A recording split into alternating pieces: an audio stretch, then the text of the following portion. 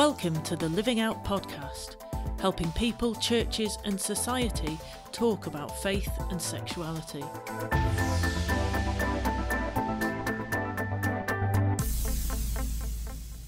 Hello and welcome to the Living Out podcast. It's great to have you with us. My name's Anne and I'm joined this week by my friends and colleagues Ed and Dan. Hello fellas, how are you? Fine, thank you. Not too bad, thanks. Not too bad. Excellent. That's what we like to hear. In this series of the Living Out podcast, we're going through each chapter of Ed's book, The Plausibility Problem. And today we're tackling Misstep 6. Men and women are equal and interchangeable. And I thought that given we're talking about men and women, it would be interesting to know when you were younger if there was a man who inspired you, who you wanted to be like when you grew up. Was there anybody that comes to mind, Dan? I had quite a lot of sort of female role models, which probably tells us quite a lot, doesn't it? But I think probably if I had to pick someone, maybe my older brother. He was that a little bit older, better at sport, popular, easy to get on with. I don't know. I probably looked up to him quite a lot. Does he know that you looked up to him? Well, I think probably when we were younger, it was more him winding me up and me getting upset. But now we get along. So I hope he knows now. That's good to hear. Ed, what about you? Well, this is really difficult. I was just thinking, it's basically a cross between C.S. Lewis and Harold Wilson. Oh my goodness! Do you know, I might have known there'd be a politician in there somewhere. Well, I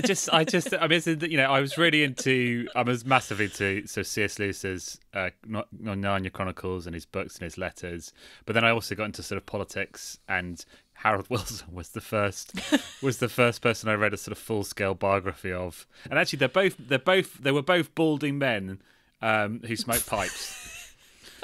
So that's clearly what I wanted to be. And actually, I've got plenty of hair and I don't smoke a pipe. But there's time, isn't there? There's time for me to finally. There's time for both, yeah. And maybe some slippers as well, just to complete I'm pretty sure the look. Yeah, they both look like slipper-wearing men to me. Yeah. Oh, you've both given really, really good, thoughtful, profound answers. That's what's profound about this horrible mix between C.S. Lewis and Harold Wilson. That's most people's nightmares, Anne. The person that I aspired to be when I was younger, I mean, it's such a cliche, but Wonder Woman, obviously. Who doesn't want a lasso with truth? And that outfit is incredible. We just take a few moments to pray for Anne.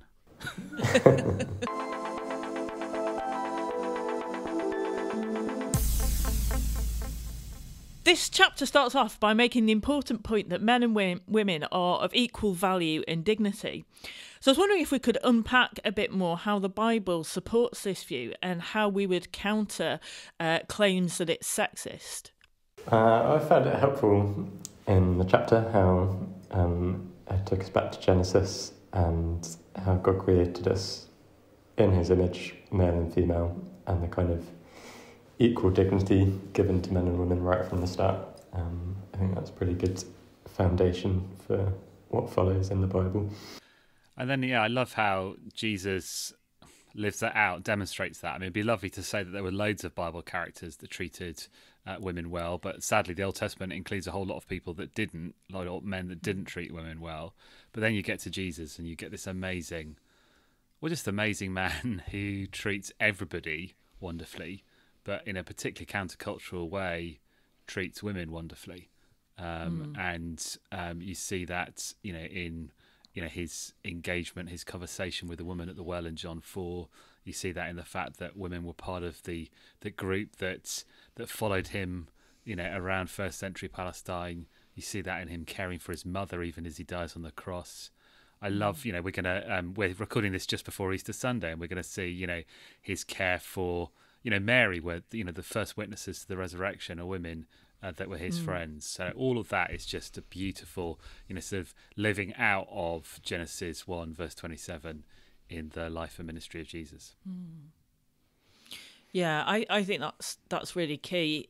When I guess I was quite a sort of feminist when I was younger, and one of the things I was really worried about when I became a Christian was, is there a place for me as a sort of strong, independent, single woman who likes to lead and I was sort of worried that, some things that I'd seen in church culture would be reflected in the Bible, that women were to be subservient and, only have specific roles as wives and mothers and that kind of thing. And then, so it was gloriously refreshing when I opened up the Bible and saw, women leading and prophesying and being treated with dignity. And, there's a whole list of biblical characters, women who were doing things that were countercultural then.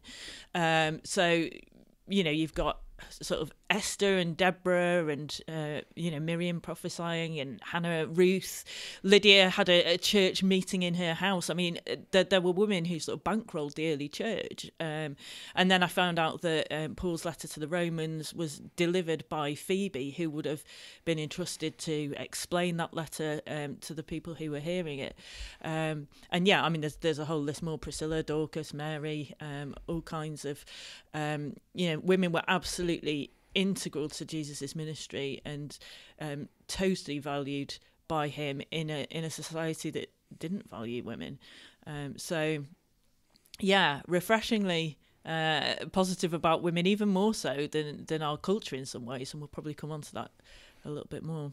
Yeah, and I love how you picked up that Paul, who's often portrayed by some people as a misogynist, actually has a whole long list of all his ministry partners at the end of Romans chapter 16, and people involved in church planting and pastoring with him and clearly leading in the early church include women and men, which is something that is just really important that we remember. And again, just picking up on your point, Anne, that would have been seen as massively countercultural, both in the Jewish world that Paul grew up in, but even in the Gentile world that he was interacting with, seeking to reach. And his household codes, treating men and women with dignity within marriage, profoundly sort of moving and countercultural. So just really important, isn't it? All over the Bible, that foundational principle is we've mentioned that there are times when it doesn't happen, but in Paul and in Jesus, we see that wonderfully applied, wonderfully lived out. And even when you see that it doesn't happen, it just shines the light on the goodness of God's purposes for us in sexuality, in the way that we relate to us, because we see biblical characters messing up and deviating from that, and we see the dire consequences. Yeah, and I think just as you mentioned the sexuality word for the first time in this podcast. We did well there. We did well. I mean, people will be thinking, have they lost the plot? But I get one of the things I found really actually beautiful recently is just recognising how there are some secular voices in our culture. Say someone, a liberal feminist like Louise Perry in her The Case Against the Sexual Revolution, basically saying, I mean, she doesn't say it in these words, but she says, if you want to flourish as a woman, if you want to be safe as a woman, get married to somebody who you would be happy to, be the father to your kids. And it's a book written, I think, last year that's basically saying biblical sexual ethics, what the Bible teaches about sex and marriage, are good for women and good for protecting women from all the things that sadly have gone wrong when men, as they are in society today, are allowed to use and abuse women too often. Fantastic. And a Christian book that I found really helpful, it's called Liberated by Karen Soule. And, she's a Christian leader, got a great ministry herself. And she sort of addresses this claim that the Bible's sort of sexist and unfair to women. She unpacks a lot of what we've been talking about in a lot more detail and shows how the Bible really values and dignifies women. So that's Liberated by Karen Soule, another very good read. So given that, it's clear from the Bible that men and women are created to be completely equal in value, how can Christians push back against some of the unhelpful things that we do in church culture? I'm thinking particularly about gender stereotypes that often lead people into confusion about gender identity, or or sometimes seek to devalue women or devalue men in some respects as well. How can we push back against those? I mean, I think, as with a lot of things, following Jesus' example as best we can is a good place to start. If we're taking him as a model of masculinity, then that's already quite a countercultural way to be a man. And I think living that out has a big impact. I think in the churches I've been in my life so far, I think you do notice a difference in men in church compared to other men that I know or that you'd meet in other contexts. I think in terms of like their gentleness and humility often, and I think that helps to kind of break down some of that pressure in some way to be what our culture sees as like a manly man and to act a certain way or to be interested in certain things or treat women or other people a certain way. So I think if we're, with God's help, becoming more and more like Jesus and following his example more and more, then I think that's, often a good starting point at least. I think that's a really good point, especially about Jesus's humility, because I think sometimes we encounter very unhelpful power dynamics, both in culture but also in church as well, and we often see men who think that leading means kind of asserting a power over other people, and yet what we see modelled in Jesus is this servant leadership, this humility. Yeah, I mean, he says if we want to become the greatest, we have to become the least. If we want to lead well, we need to get down and wash people's feet. I mean, that's an incredible display of what it means to be godly, but also it shows that he was absolutely secure in his masculinity. He didn't need to lord it over people like kind of worldly leaders would do. And I think that's perhaps a particular challenge, Anne, what you've just shared for those of us who are parts of churches where we do think that men should be taking the ultimate leadership roles. That I think that often has been equated to be exactly the sort of male leadership that you've nicely argued against. That people have the men in those roles have thought that being a man, being a male overall leader, basically means being, well, I mean, I can think of some rude words, but just basically being very, very arrogant, overpowering men, rather than actually being like Jesus, which is what Christian leadership is all about. Is putting sacrificing your life for others, and I think just actually allowing our definition of masculinity to be Jesus rather than to be secular images or pictures or experiences of masculinity is really, really important. And I do think this is where it's important for us to push back against gender stereotypes that aren't biblical, that are more sort of culturally informed. I think we need to be careful when we're putting on, for instance, single-sex events at church. Now, I think there is a place for single-sex events. I think sometimes it's good for women to meet together, for men to meet together. But I think it becomes problematic when we sort of prescribe certain activities. So, the men always get together for sort of curry and go-karting or something, and the women all get together to paint their nails or whatever it is women do. I don't know. I think we need to include a whole range of interests and skills and celebrate the diversity that there is within within sort of masculinity and femininity. And I was speaking at a women's conference recently, and it was amazing. I was talking about gender identity and that kind of thing, and it was amazing how many people said, I wish there were seminars on DIY or managing your finances. And it actually led me to write a blog post about how we can run better women's events, because I think we often sort of make an assumption that we want all the branding to be floral and pink, and we want to hear about being a good wife and mother, and those things are important, but there's a lot more to being a woman, and the same for being a man as well. Not everybody wants to do sports and whatever else it is. Yeah, whatever. Eat curry. That's what men seem to do. Eat curry, go Sports hunting. And eat curry. That's what it's all about, as far as I can work out. From every men's event I've heard advertised seems to involve sport and curry. I don't mind curry as long as it's actually really mild. But Korma's the limit, exactly, isn't it? But I think that rules me out. I think, and the other thing is just to look at. I mean, we talked about Jesus, but King David is another sort of example of pushing back against gender stereotyping. We don't look at.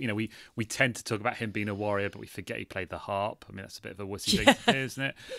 In our culture, and then the wife of Nabal character in Proverbs 31. That's sometimes interpreted what a wonderful housewife she is. When actually, if you look at the details, she's amazing at managing her household, but she's also a businesswoman. She's doing a huge amount of stuff, and we just sometimes selectively read passages that actually have a much wider sort of sense of what it is to be a biblical man or a biblical woman. And there's a much greater range in Scripture than we often hear about. Absolutely. As our colleague Andrew Bunt would say, you can be a godly man and enjoy musicals and puppets. Wow. Yeah, not sure. Well, you can be a godly man and enjoy musicals. So can we have a podcast on that sometime? I think there's an argument against it. Indeed. And finally, for this section, how do you think that the positive biblical message that women and men are equally valuable can bring some hope to our culture? How about this? I just think what's wonderful about it is that it's just true. It's just an identity that God has given us. We're equal. We don't need to prove. We don't spend our life proving that we can, that I as a man can do everything a woman can do, or that you as a woman can do everything a man can do. That's sort of the battle between the sexes, which has often been a sort of we have to prove that we are equal. Actually, is something that we don't need to sort of dive into as Christians, because God said that we're equal. The first thing he said about us, we're both created, male and female in his image, and therefore we don't need to prove it because God said it, and it's true.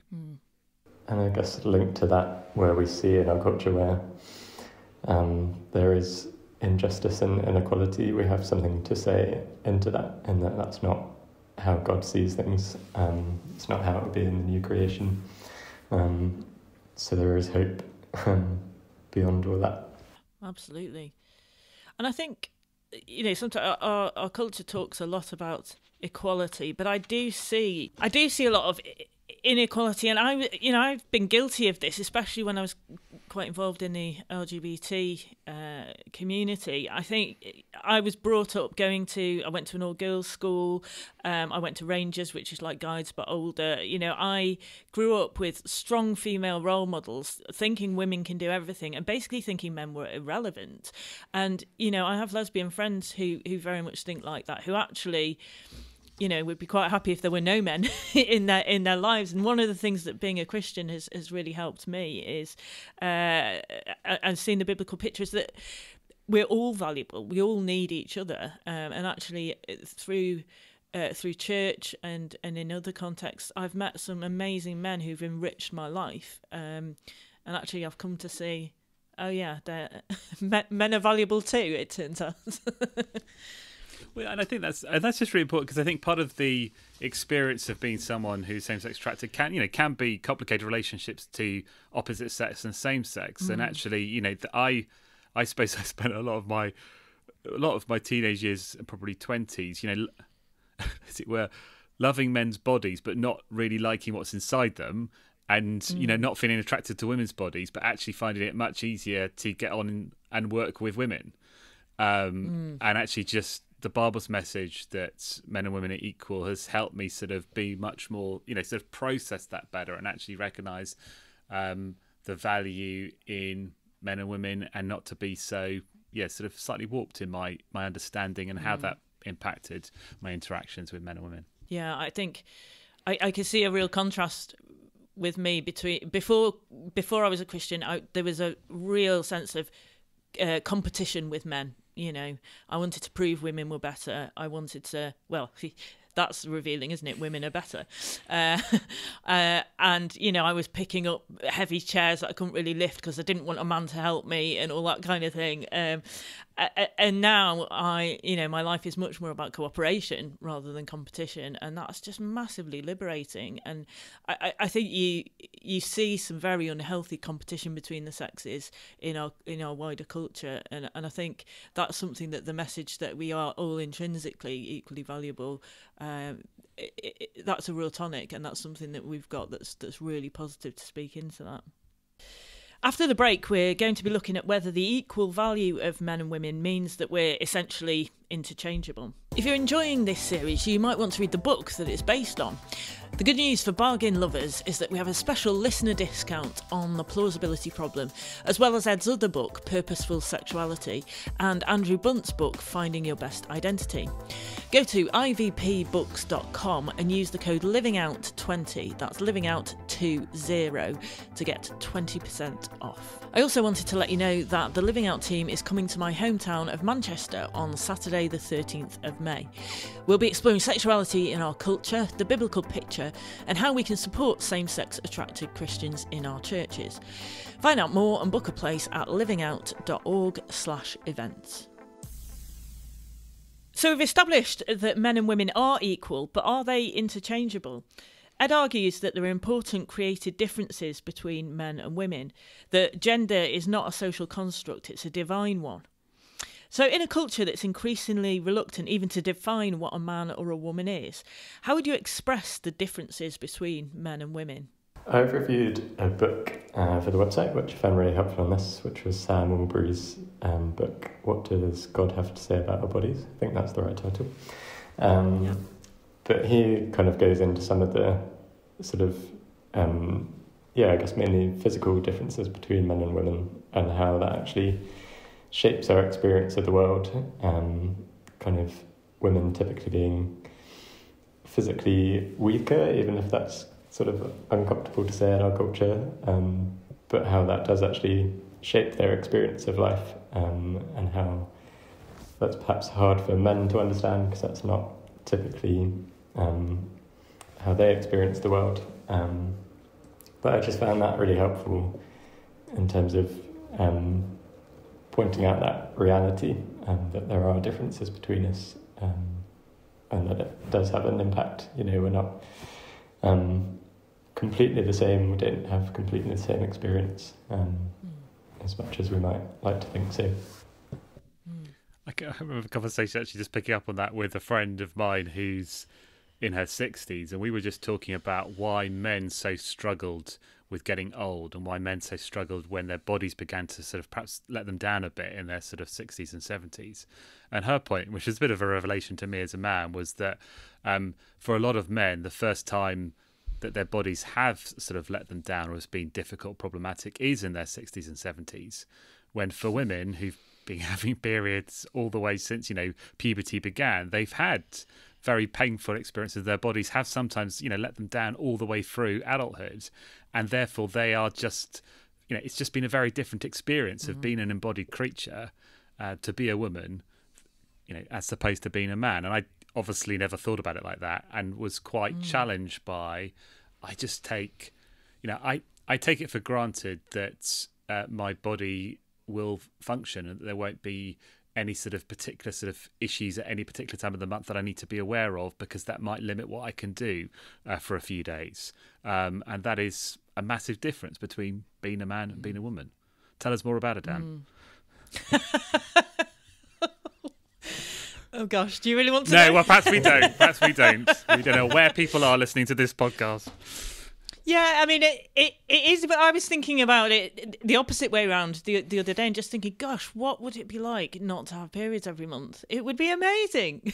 Because, I mean, for me, it massively affects my mood. I get all sorts of cramps and things. I mean, it does, I look at when I'm travelling and sort of try and plan it around when my period's due. There's actually a book called A Brief Theology of Periods, I think it's called. I'll put the link in the show notes. But I would actually recommend that men and women read it, because I think we need to know about each other's experiences. Being embodied makes a difference. I mean, to state the absolute obvious, we have different genitalia, we have different types of bodies, and that makes a difference to how we see the world. And actually, trying to get a sense of what it's like for the other sex is quite helpful, I think. So yeah, read a book about periods. I know Ed's already read it, so Dan, you might have to crack on with that. Well, it was our book of the summer last summer. We encouraged everybody in our church, men and women, to read it last summer. I don't know if Dan was brilliant. One of them. Yeah, I was. Yeah, I'd recommend it. Yeah. There we go.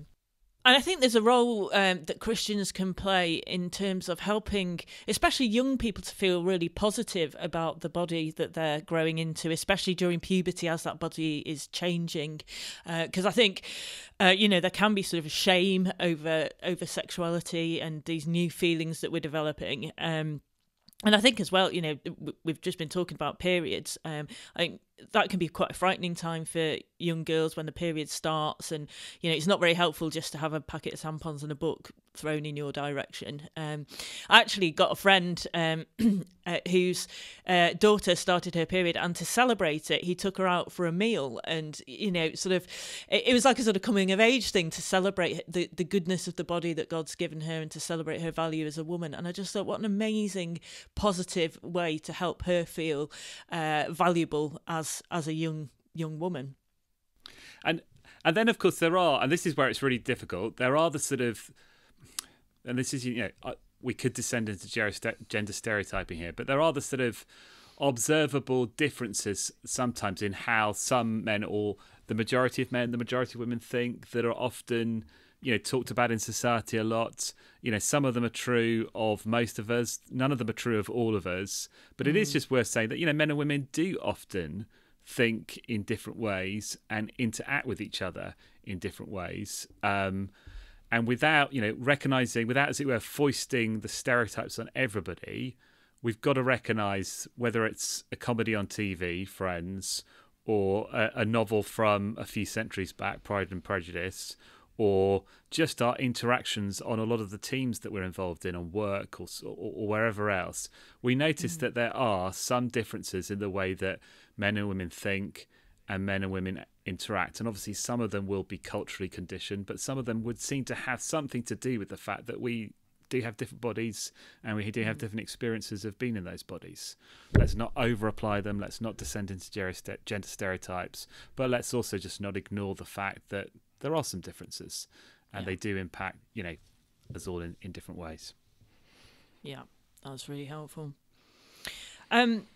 Ed, in your book, you go on to show that the reason for our sexual differences is primarily to put the gospel on display by giving us a picture in human marriage of the relationship between Christ and his church. We've talked about this quite a lot on the podcast, so I would encourage people to listen to other episodes.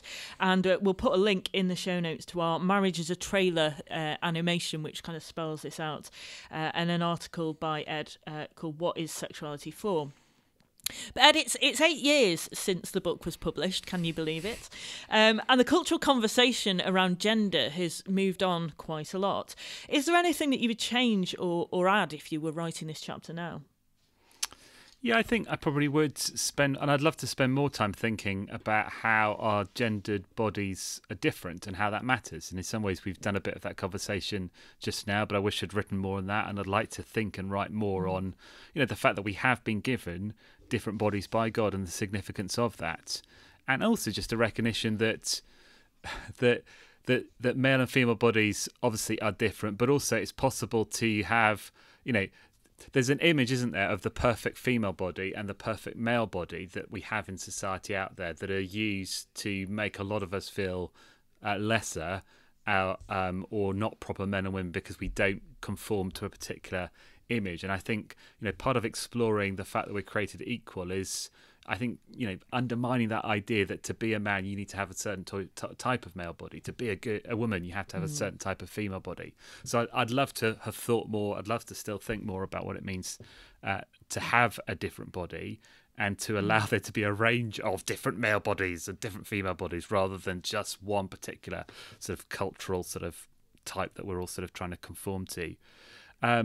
And then I do think I'd love to think through just how gender difference matters. And I have done some more thinking about this when it comes to, why it's so important in a relationship for it to be a sustainable relationship, and in particular for it to be a sustainable sexual relationship, for there to be sexual difference, for it to be a man and a woman rather than two men and two women.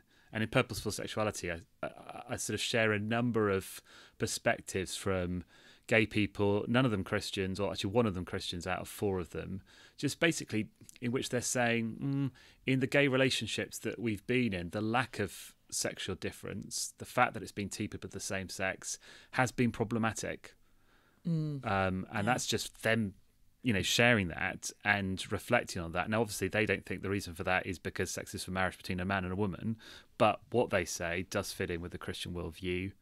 And then I would like to think a little bit more about, how, without again going down into the gender stereotypes, how we just, how on the Living Out team is strengthened by it being made up of men and women. We just had another woman join the team, and that's been really important to you, Anne, but it's also really important to the rest of us to balance out the team. And in church leadership, to make sure that you've got women and men leading together, even if you might say that men are taking the overall lead. Just having men and women working together in a complementary way is really biblical, and it's just so practically helpful. And I'd love to sort of think a little bit more about that. Well, I'm looking forward to reading the revised edition. Well, it probably had to be twice as long, won't it? Volume 3. Well, yeah. Oh, my goodness. Yeah, and I mean, it's probably worth saying that obviously all church structures are slightly different, and there are some churches that sort of recognise an overall male lead to the church. There are other churches where sort of more egalitarian theology is followed, and they would have a woman in charge. But I think whatever church setup you have, I do think there is something really important about having diversity in leadership and having men and women being listened to and being reflected in all areas of church life. We touched on quite a few different areas in this podcast, but obviously there's lots more that thinking that we could do and reading that we could do. Guys, I wonder if you could choose a resource each that would be helpful for listeners to think more about these issues. We read as a staff team Embodied by Preston Sprinkle last year. I found that a really helpful look at transgender and all the different questions around that, written by this guy, Preston Sprinkle, who's not trans, but is very upfront about that and has really taken time to talk to trans people about their experience and listen to them and let that inform his book. I guess we've been talking about how the conversation's moved on in the last few years. I think that's a really helpful resource in the current culture. Yeah, great book. Ed?